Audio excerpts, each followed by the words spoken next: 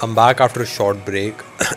So these are all the myths that I found common amongst tech YouTubers or my friends. So let's start.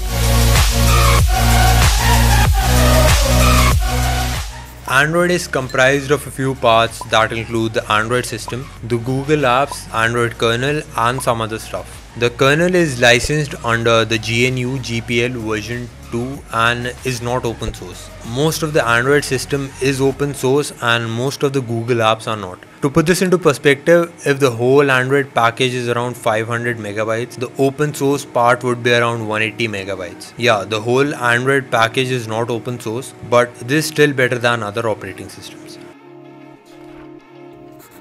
Viruses are programs that tamper the system or the user data. In Android, no application can access the system or the user data. The application can only access the data it has stored or the data that the user allows access to. Actually, the user itself doesn't have access to the system or the data stored by apps unless you have root access. So viruses aren't common on Android, but malware is. Malware apps can give you push notifications or loads of advertisements inside the app, and that's it.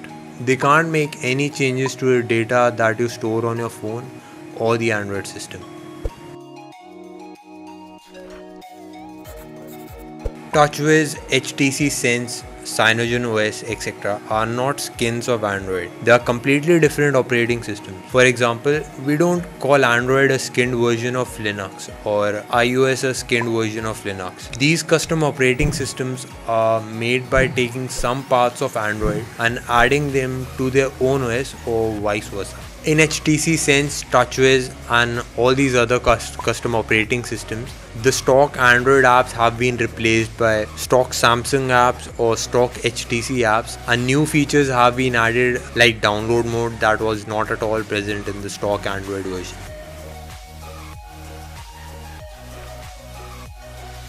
Root is the topmost directory of the storage, and the system admin is also called root. Rooting is not the answer to all the modifications that you can do to your Android phone. Rooting your phone will not magically upgrade to Marshmallow, overclock it, or add custom themes. These things are very phone specific, and the answer is a half yes. Yes, rooting can make all these things possible, but it's just a gateway to all these modifications. To upgrade your phone to Marshmallow, there should be a Marshmallow based custom ROM available for your phone.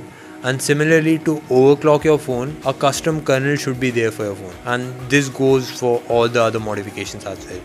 Root lets you and apps make changes to the Android system and data, and it ends there.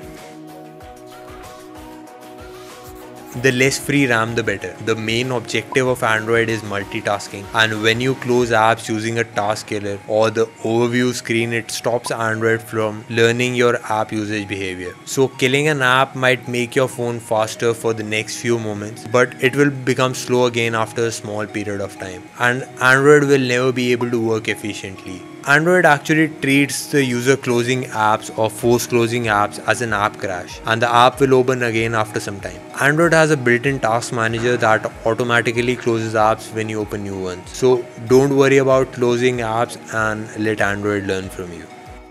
So those are all the myths. Make sure you share the video to your friends and give a like if you like the video.